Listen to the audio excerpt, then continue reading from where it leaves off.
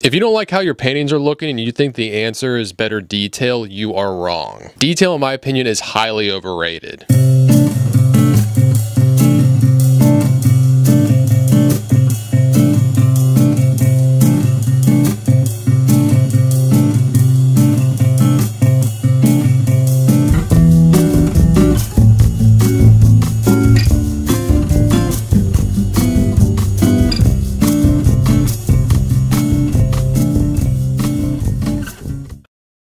Hi, welcome to Paint Talk, the weekly show where I answer your questions on oil painting. So if you have a question and you want it answered, leave it in the comments section of this video and I just might answer it on next week's Paint Talk. If you're new to the channel, my name is Chris Fornatero and I am here to help simplify oil painting so you can get better faster. Along with these Paint Talk Q&As that I do every Friday, I also have painting video tutorials on my page. But if you're looking for full and real-time painting video tutorials, I have those on my Patreon page, which is linked in the description below. And if you want to see what I'm painting on a daily basis, you can follow me on Instagram at Forza43.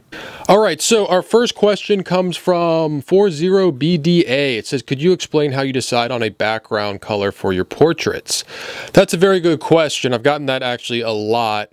And first off, if there's a background, if there's a background that's in the reference photo that I'm using that can work, if it's a solid background, I will use that. Or if I can pick out a general color in the background, like even if there's some stuff going on, if the general background, the color is a certain color, I'll go with that.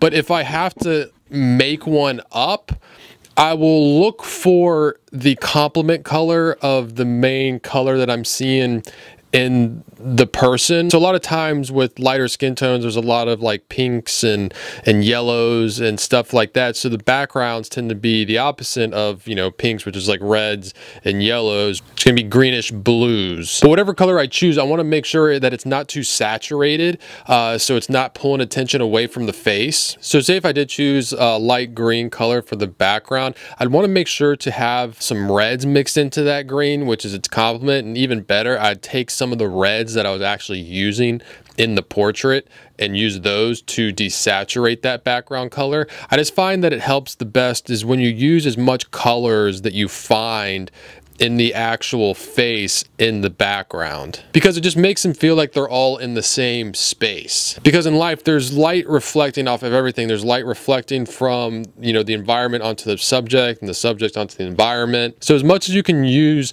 colors that are in the face, the better. So like if you are putting that green in the background, you might find that green in very small places within that face. You know, it might be a green that's in the shadow, like underneath the chin or something like that. I always try and just find a way to get a color that's close. And I also like to build the background as I'm painting, so it doesn't just look like I just threw in some random background in the back and it just doesn't work. I find that when you build it along with the painting, it comes together more as one solid piece and one solid environment and not just a face with, you know, a backdrop. So look for the complement color of the major dominant color of the face. Make sure it's desaturated so it's not taking too much attention away from the face. Now, a lot of times I'll use a background that's kind of like an unfinished look, and that's me just putting background in where I feel it's necessary as I'm painting. I might need to put the background in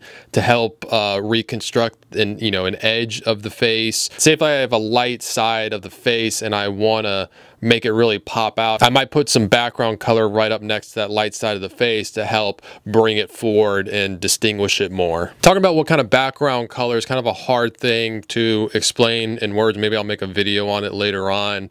But it's also just such a case-by-case basis of, you know, how I choose. But the things that I said should help you out. So this next question didn't come from one person in particular. I've gotten a lot of questions on this topic, which is what is the difference between linen and canvas? Prices, is it worth it, this or that? So I'm just going to dive into that whole topic right now. All right, I'll start by talking about what's the difference between canvas and linen. And the main thing is going to be the weave. With linen, you're going to have a lot finer of a weave than canvas, which is going to make it a lot smoother of a surface to paint on. Now, some painters like a smoother surface, some don't. And for the artists that do like it, one of the main reasons they do like it is that it makes it a lot easier to get detail. For example, a lot of portrait artists tend to do their paintings on linen because it's very smooth and they get in there and get really fine details for their portraits.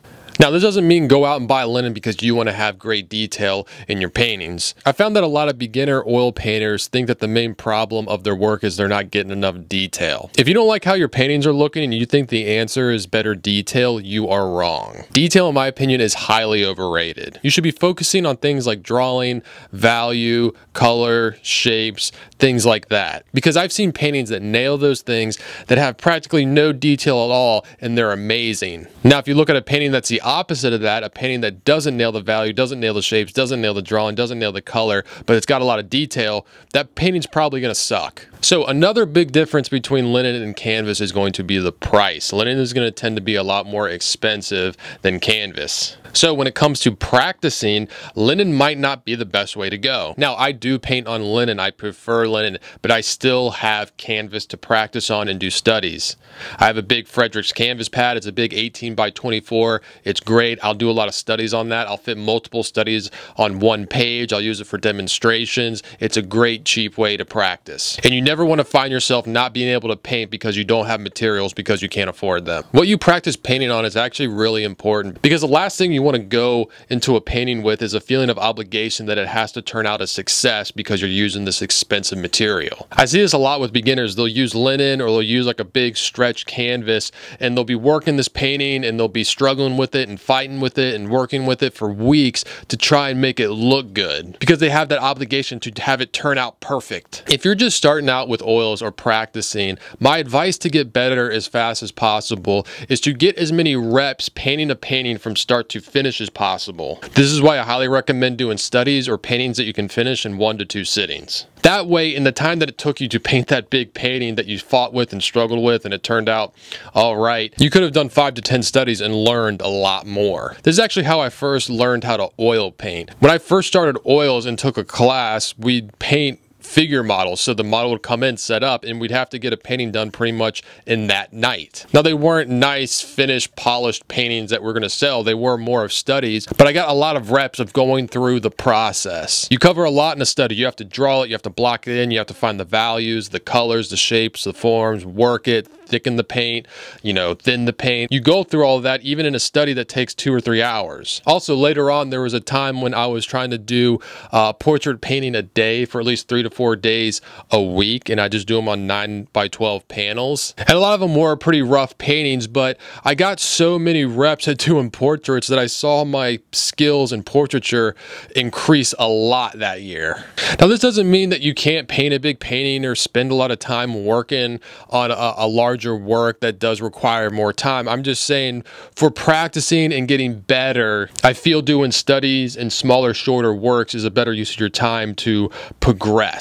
But if you got an idea for a big painting or you want to do a big painting, go for it. Painting's painting. Now, as I said before, I do like to paint on linen, and a big thing that's helped me paint on linen is I've found a very affordable option of linen, and that is Cerulean's linen. It comes in rolls, it comes stretched, it comes in panels, it even comes in a canvas pad. Now, is this the highest quality linen out there? Absolutely not. But it's good enough that you get the benefits of painting on linen without breaking the bank. And if you can snag it off Jerry's Artarama when it's on sale, you can get it for very cheap. And no, I'm not sponsored by Jerry's Artarama or Cerulean. So when it comes to linen, there is oil primed and there is acrylic primed. And the difference is that oil primed, people say is technically better, it's a better quality, but it's going to be less absorbent, which means it's going to be a slicker of a surface, which I actually don't recommend for beginners because it's going to be a lot harder to control the paint. And I found that a lot of beginners that try oil primed linen struggle a lot because they haven't had enough experience to be able to control the paint on such a slick surface. And it tends to be more expensive, so it's just not really worth it. So if you want to try out this Cerulean acrylic prime linen, I'll put a link in the description of this video to where you can get it off Jerry's Artarama. All right, our next question comes from Ron Connors. It says, do you usually work on more than one painting at a time? I kind of do and I kind of don't. It's just my paintings, I do my paintings pretty quickly and I get paintings done in 1 to 2 sittings, like my smaller paintings. So I don't have a lot of paintings that I'm working long-term on at the same time. I mean, right now I have a commission that I'm still working on, and I'm working on a bigger piece just for me to sell later on. So I guess I'm working on those at the same time. Now, I think it's good to work on multiple pieces at the same time because I think it will allow you to paint more often. If you don't feel like painting a certain subject that day, then you could paint this other subject and you get your painting in for that day. Now, as I said before, I think it's better for people who are practicing or just starting out to do paintings that don't take as much time, that they can get done in 1 or 2 sittings, because it's going to allow you to get more reps at starting and completing the painting. So do whatever works best for you. If you have other questions on oil painting, leave those questions in the comment section too, because I just might answer them on next week's Paint Talk. Again, if you're looking for full painting video tutorials, I have those on my Patreon page. And if you want to see what I paint on a daily basis, you can follow me on Instagram at Forza43. I'm Chris Fornatero here, telling you to go get painting. Whoa, you're still here. You made it to the end of the video. That must mean you really like it. In that case, you should hit the subscribe button. You'd also probably like this video too. And this video. Please pick one. All right, this is getting awkward.